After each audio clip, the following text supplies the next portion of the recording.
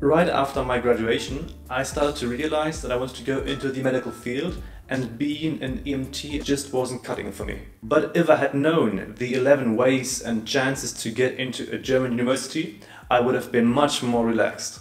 Hey, I'm Felix, the happy one, and I'm a first-year medical student from Germany.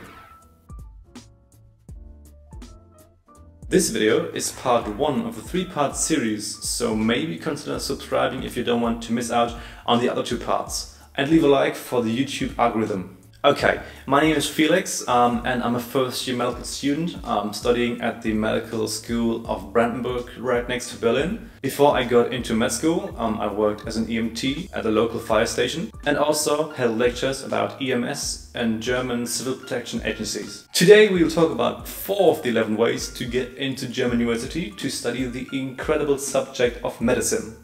After talking through every one of them, I will rate them by ease of application and chance of admission. Unfortunately, as you all know, the system makes it really hard for young aspiring doctors to pursue their dream, and one of the biggest challenges is, apart from making it through the entire process, getting admitted to a school. Today we will focus on the first 4 options you have in Germany.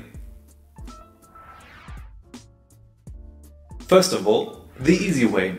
Good A-levels, a good Abitur or good Matura. This is the classic way to get admitted to med school in Germany. If you do really well in high school, you will get a graduation with a really good grade point average. Graduating with the grade point average of 1.0 or 0.9, you are most likely to get admitted to med school in Germany. From 1.2 on and 1.3 on, it's getting really hard because there's so many people performing well, and 30% of the 9,500 spaces to study are reserved only for the best performers. I would rate the ease of application really hard because you need much determination and to be really good in school in order to be in this group of the best performers. But with a grade point average of 1.0, you are almost guaranteed to get admitted.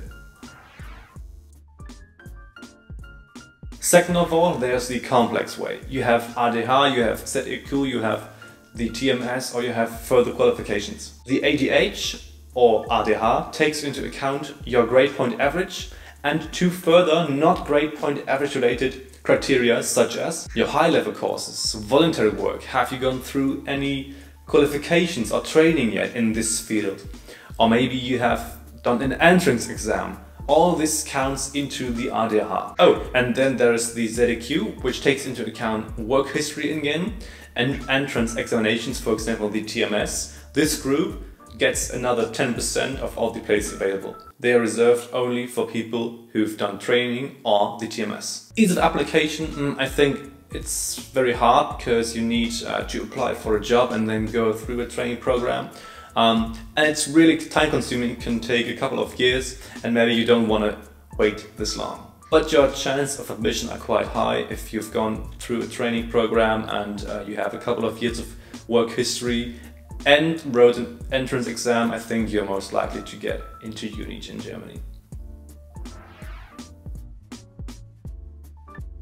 Okay, next of all, there's the lucky way, raffling. In the extremely unlikely event of a university having too few applicants which are qualified for the study, they will just give away all the places by lottery.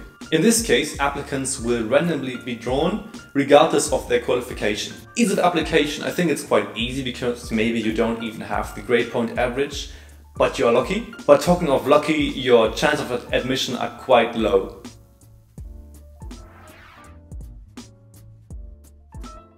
And last one for today is the expensive way, the lawsuit. When trying to get admitted to a uni through a lawsuit, you're accusing the institution of not admitting a number of students they could have up to their full capacities. You will have to bring up evidence that the school could handle 1 or 2 more students with the same resources. But I think starting off your and your university's relationship on this path is not the right way. However, your ease of application is quite high. The only thing is, a lost lawsuit is really expensive, but your chance of admission are quite low. I personally have never heard of somebody being admitted this way. This was it for today, and I hope you liked this video and got some insights into the German admission process. In case there was nothing in this video today that might work for you. Stay tuned and subscribe to this channel for next week's video, where we'll talk about the next 4 ways to get into German med school. Thanks for standing me. Until next time.